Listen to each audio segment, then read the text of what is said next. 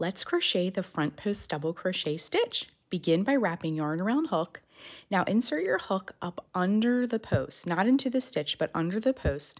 Wrap yarn around hook, bring that hook back through the way you came, and you'll have 3 loops on the hook.